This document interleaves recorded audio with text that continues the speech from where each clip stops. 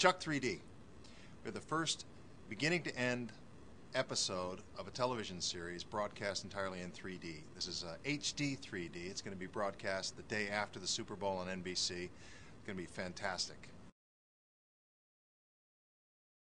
I've seen it on the monitor, and they promised to give us a screening in their screening room with the actual glasses, which are high resolution.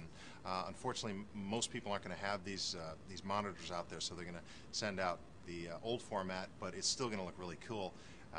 And I'm really looking forward to getting my own 3D TV and putting it in the house. And now that we have the fiber optic cables laid in and the infrastructure coming into all the neighborhoods, it's the wave of the future.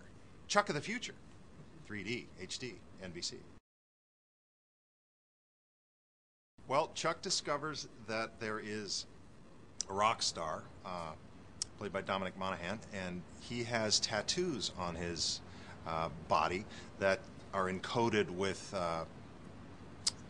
bad guy messages, right? So he flashes on these, and there's a guy who's trying to kill him and blow him up, and taking as many casualties as he can with him. In our beautiful Bymore set, we keep trashing the place and building it back up again.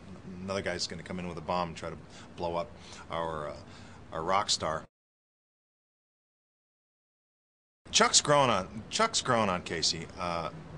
He still thinks of him as a bit of a a neophyte and a waste of time, but he is what he is, and the little fella grows on you. So he's a charming guy, but Casey's cranky, so it's hard to win him over.